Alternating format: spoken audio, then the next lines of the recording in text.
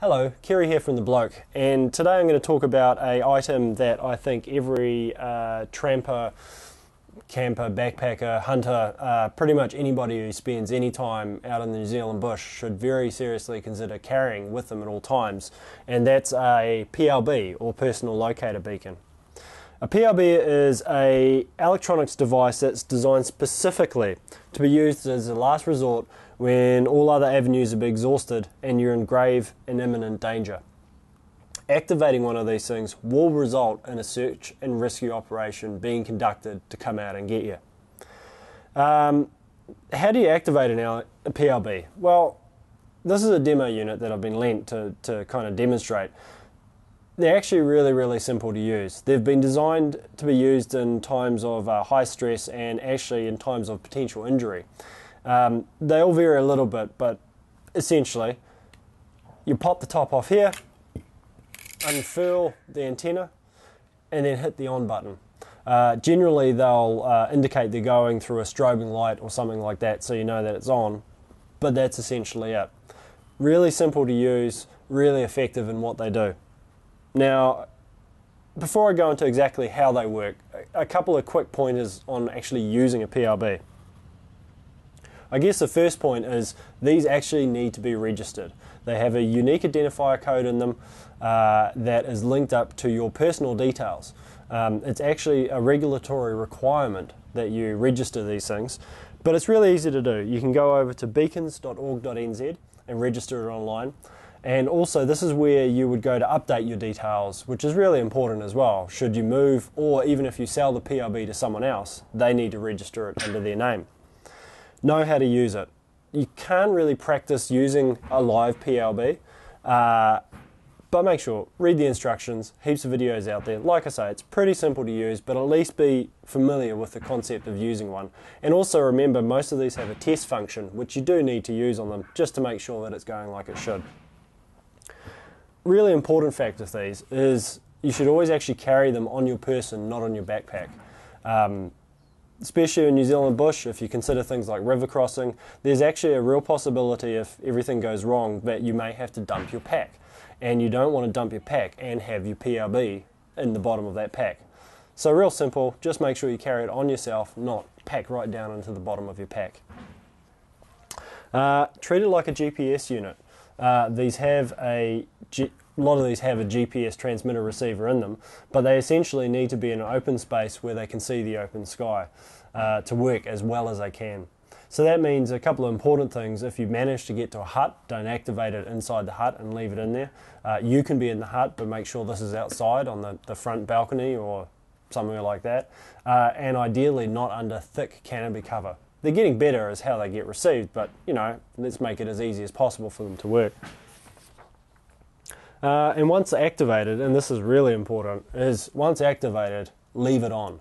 Even if you accidentally turn it on, playing around with it, messing it, somehow pop it, I don't know. Once you activated it, it's basically sending a signal out telling you that you need help.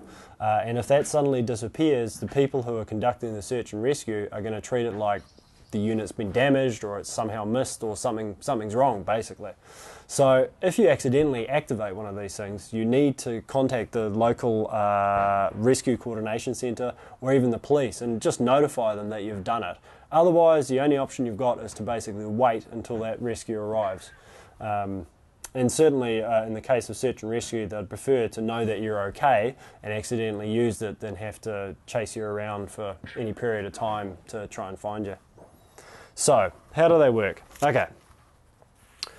When you activate your PLB, the GPS section in them starts basically firing out, trying to find a GPS location for you to identify where you are.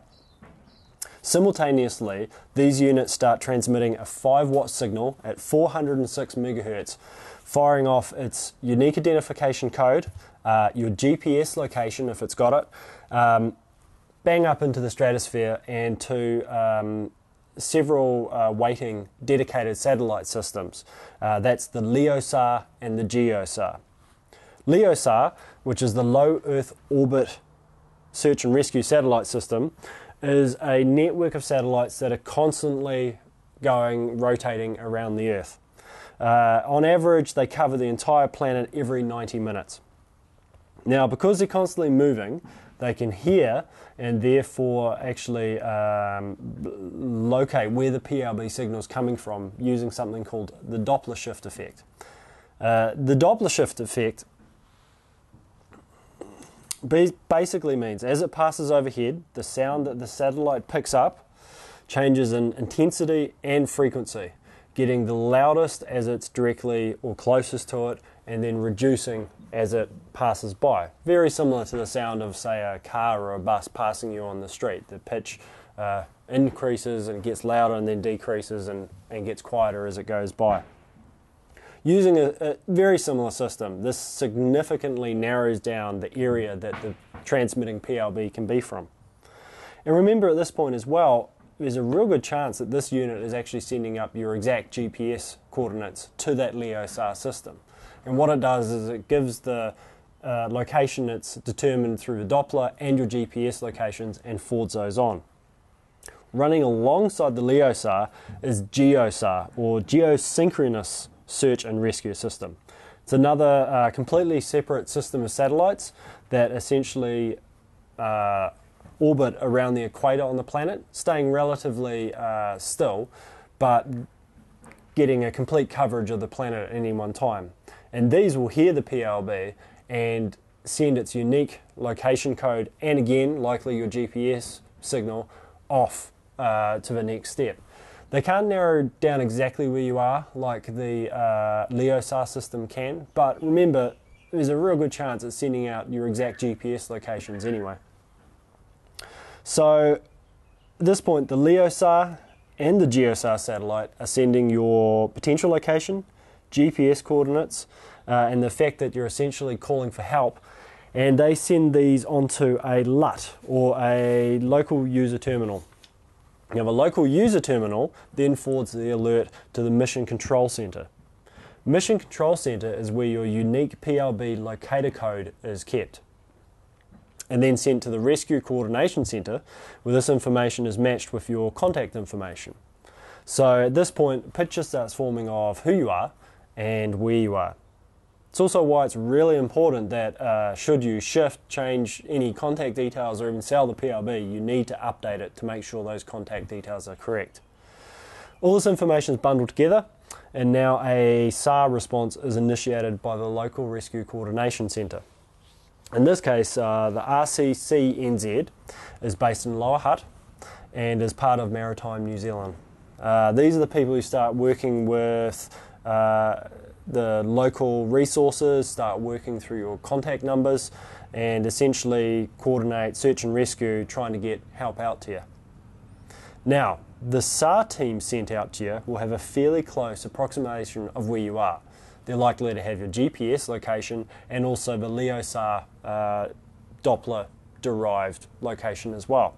In addition though, these PLBs are also transmitting out a 121.5 megahertz homing signal, which the SARS team will be able to essentially track and use to come right down onto your location. There you have it. Multiple methods of getting your message out there, and a unit that's purpose designed for one thing and one thing only, to act as a dedicated device of last resort, the final call for help. So, quick comparison between a couple of different options that people look at when trying to have some form of communication out there in the bush. The first one that a lot of people carry out with them is one thing we're all familiar with, and that's your phone, your cell phone, smartphone, or even a satellite phone. Now, while we're told the coverage is increasing on these units, I know from personal experience that I'm lucky to get reception in the car park of a lot of tramps, let alone a couple of hours up into the bush. My second issue with carrying a cell phone as a primary form of communication is the battery power. The amount of new toys and bits and pieces that are in these means that it's not really going to have the life of a 2 or 3 day tramp, and certainly not enough that I'm going to want to rely on as a safety device. Now, these units have GPS in them, but of course it's going to be sucking on battery power a lot more than, say, a dedicated GPS unit. Now, a more traditional cell phone or even a satellite phone is not going to have GPS tracking in it. So there's a real good chance you're going to be able to contact somebody but still not know exactly where you are. And often they find that when people are calling for help, they are generally lost. Finally, try dropping one of these into a river or getting it overly wet in the water or anything like that. They're really just not designed as robust as a dedicated unit like a PRB. GPS units. I always carry my eTrex 30 with me, the Garmin unit, but I guess there's one fundamental problem that I would hope people would realise is that these only receive GPS, they're not transmitting. So you're going to be able to know where you are, but that doesn't actually allow you to contact anybody else to let them know that you're in trouble or where you are. And also the last one is your satellite messages, which are your spots and several other products like that. Now, what's really cool about those units is they often have a all-good messaging system so that you can just send out a message to people to let everyone know that you're okay. There is a few issues with them though. Generally, they're going to be on commercial frequencies, they're going to be limited in power compared to a PLB, and I guess fundamentally my issue with them is they are commercially based. They don't have access to the GeoSAR and LEOSAR satellite system, and it's not an established multinational government-based system that's there for the sole purpose of providing help. Remember also that the phones, the spot units, PLB, satellite phones, anything like that, they're not going to be transmitting that very important 121.5 megahertz homing signal that all the PLBs are able to do. That significantly decreases the amount of time that it takes for people to actually find you on these. More than likely, and this is myself included, you're actually going to end up carrying multiple forms of communication out into the bush. I'm going to be carrying my GPS unit, a PLB, I may have my phone on me. But I guess if you're wanting something where you can just text people or message people and let them know they're okay and just as a form of communication, then a phone or one of the spot units or something like that is actually going to work really, really well. But I'd just like to suggest to people that if you want to be carrying a dedicated, specialised final call for help, the only way to go is a PLB. Thanks. Go get one.